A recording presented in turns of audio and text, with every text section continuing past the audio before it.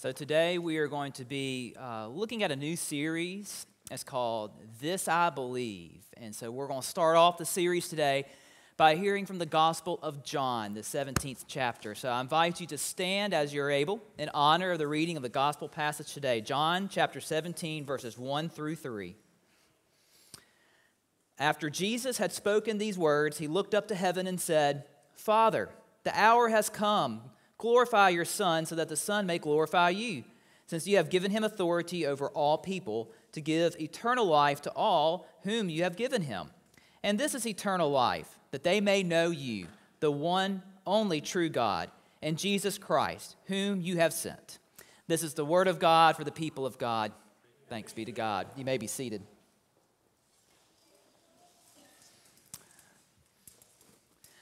So the human mind is an interesting thing. It's interesting because of what it chooses to remember and what it chooses to not remember. Okay, sometimes we'll forget where we'll put our car keys in the morning, right? If you don't have a designated space, you'll lose your car keys. You'll lose your cell phone. Sometimes the cell phone's in your hand and you're looking for it. Glasses, same thing. Our mind won't remember those little things.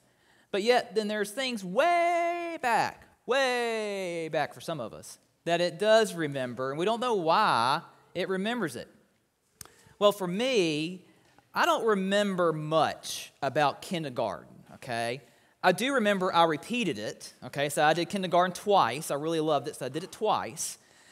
But I remember I didn't like nap time, which, you know, who liked forced nap time in kindergarten? Now I wish we had forced nap time. Please tell me to go to sleep at 1 p.m. today. I'll do it, okay?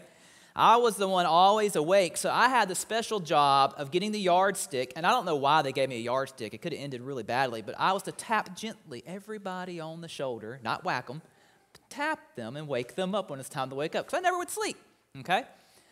But I remember, besides that, I remember one time when I met one of my friends, one of my really good friends that I had growing up.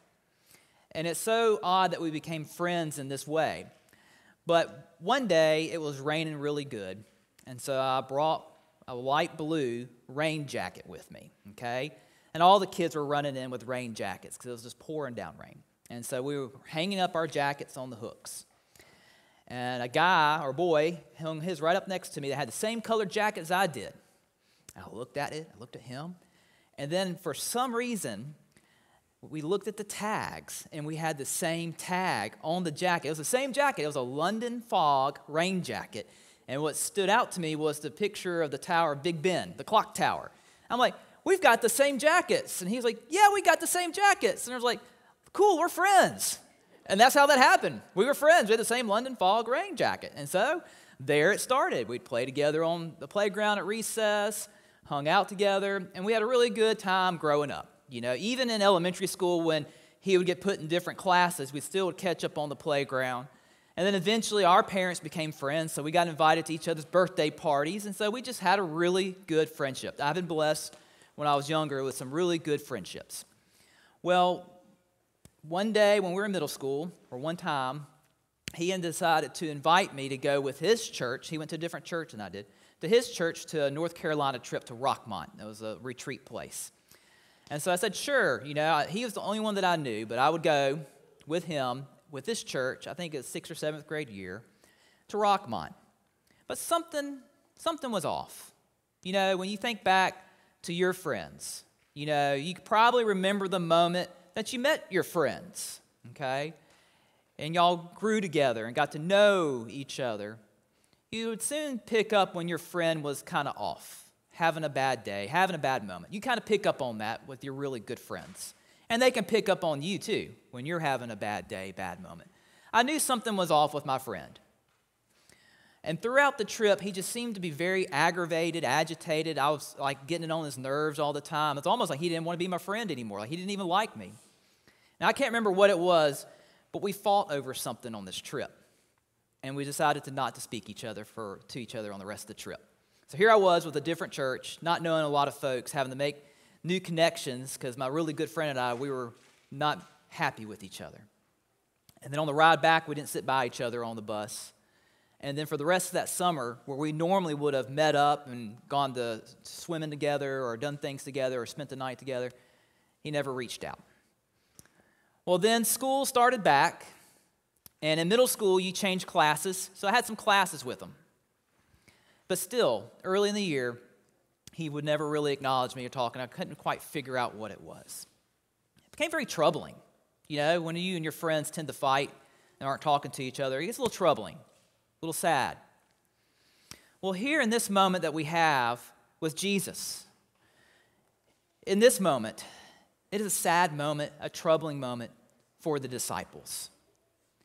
The Gospel of John is a beautiful gospel, different than Matthew, Luke, Mark, the synoptics. It's different when you read it.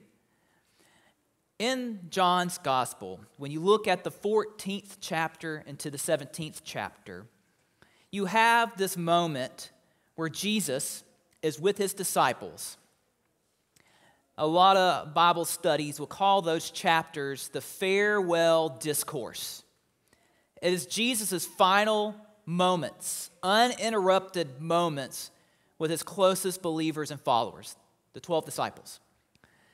He would have washed their feet, and they would have had their last meal, or be getting ready for their last meal in these chapters of 14 through 17. And he's just talking to them, personally sharing with them, warning them about what's going to happen to him.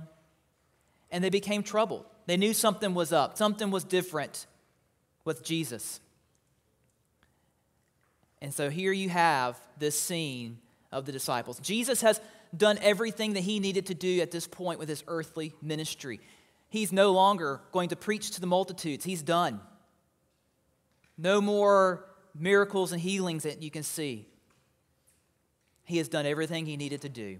And so now he's having this moment with his disciples.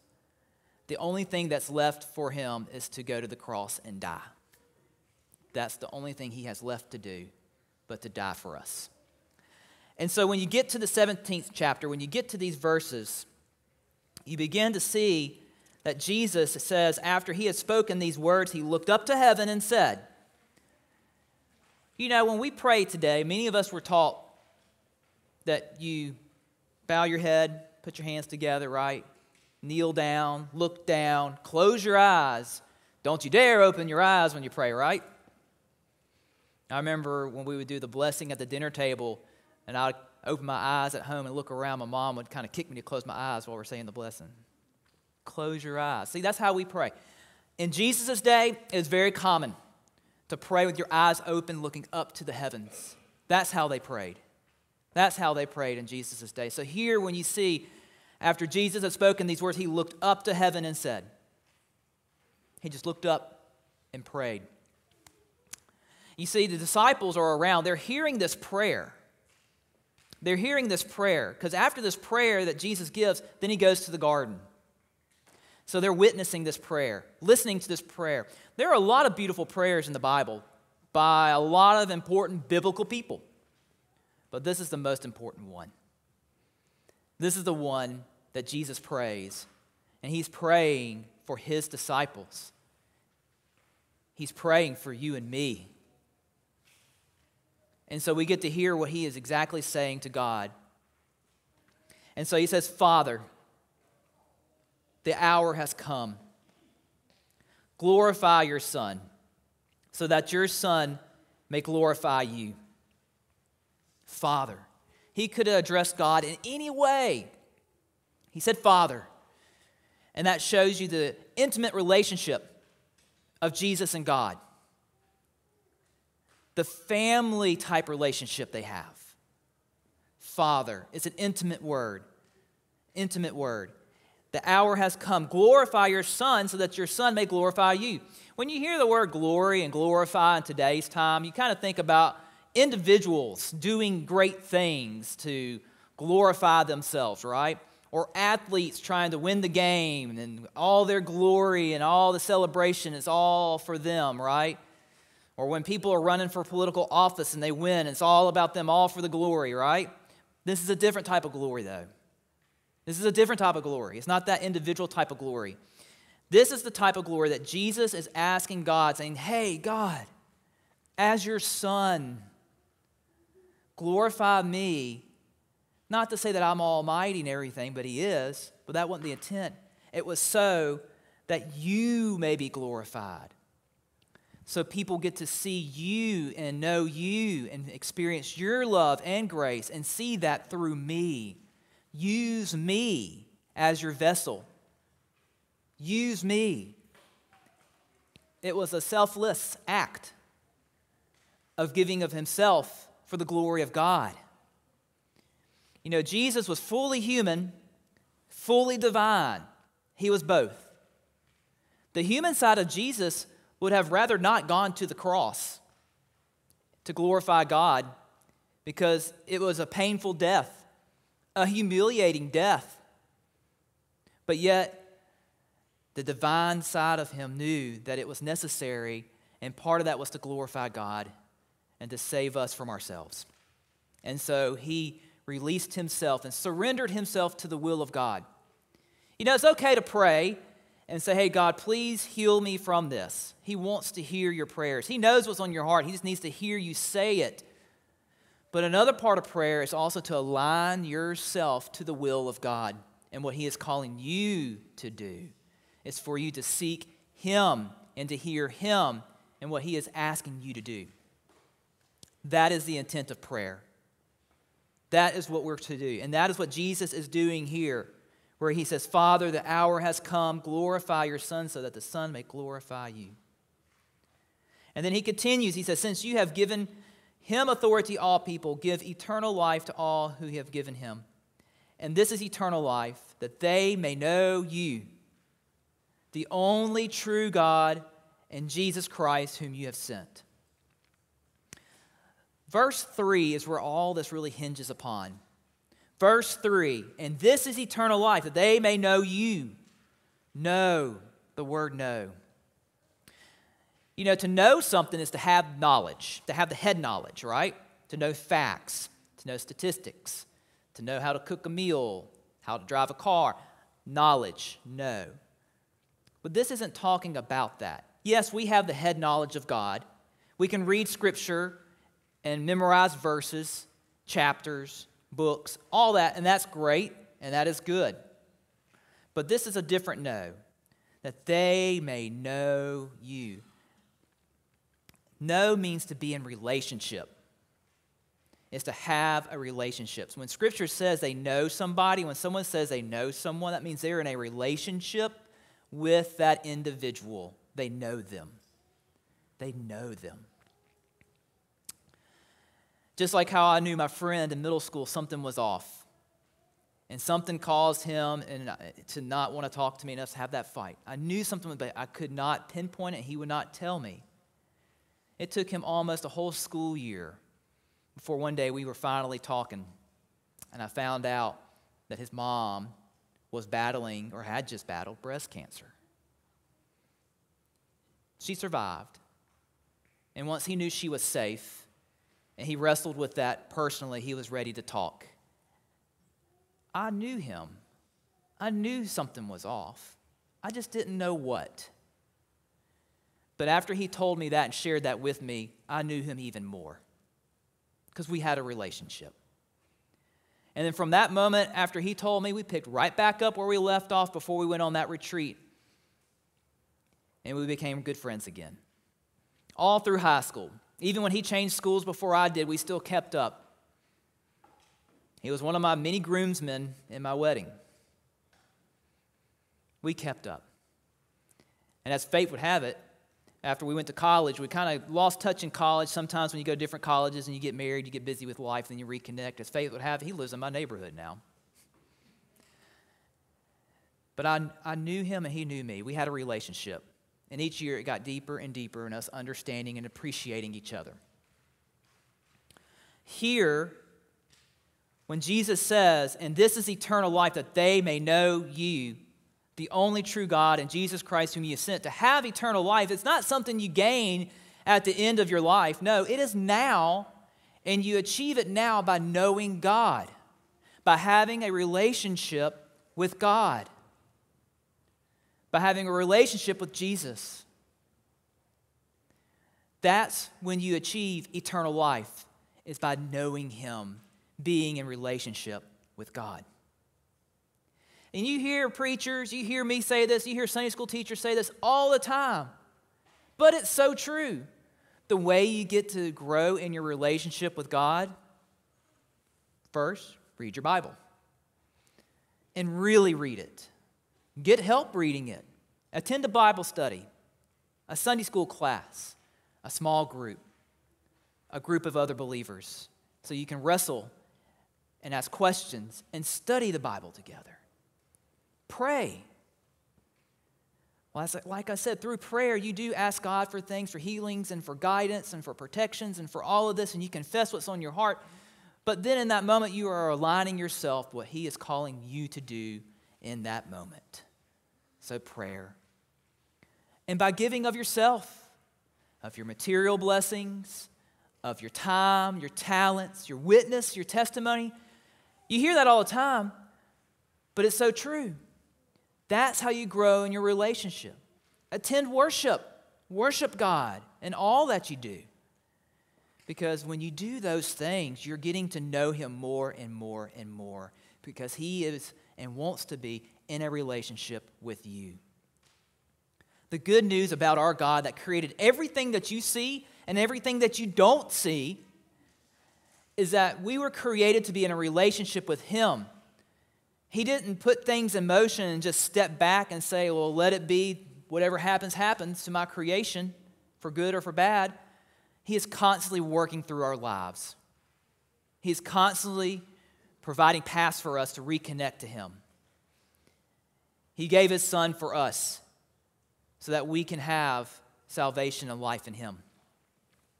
We are called to know God, to grow in relationship to Him. So the series, as I said, is going to be called This I Believe. And this is a perfect verse, perfect passage to start off with. Because before you can state what you believe, which one of my favorite activities that I did when I taught confirmation, and that is when our middle schoolers, typically 7th graders, will go through an intensive class to learn a lot about the Bible, a lot about the Methodist Church, a lot about faith, and a lot about themselves. But one of my favorite things to do for them in those classes is to say, hey, write down what you believe. Write it down. What do you believe? What do you believe about God, about Jesus, about the Holy Spirit? What do you believe about Christ? And just see what they say. And some of the most beautiful statements of faith are written that way. You can get a Methodist hymnal and look in the back and find all these creeds and find all these statements of faith, and they're great. And I encourage you, if you don't look at those, to look at those as it lays out the foundations of our faith. But before you can even get to that point, before even you know what you believe, you need to know God. You need to know God first. You need to have that relationship and build on that relationship with Him. And then your beliefs will become more fleshed out. So before you even get to this I believe, you've got to know the one that wants to be in relationship with you. And so as we go through this series, as we go through this week, as we go through looking at the different parts of our faith over the next few Sundays and what we believe as Christians, what are the foundational things that we believe, work on your relationship with God, wherever you are. Some of y'all are probably daily reading, daily praying, daily everything with God. And that's great. Keep it up. And some of us, maybe it's, not so much so. So what's preventing you from starting today? What is preventing you from starting today? So I encourage everybody to continue and to grow in their relationship with God through scripture reading, through prayer, through worship, through witness, giving, all of that. I encourage you to do that. Take that step because it will transform your world. It will change your life. And when your life is being changed for the good, people will see it. People will notice it. And you will be that person that may motivate them to do the same. it'll catch on like wildfire. And so I challenge each and every one of you to grow in your relationship to God, to know God just as well as you know your very best friend in life. Because he wants to be that person too in your life. He wants to be your number one. So why don't you let him do that? Let's pray.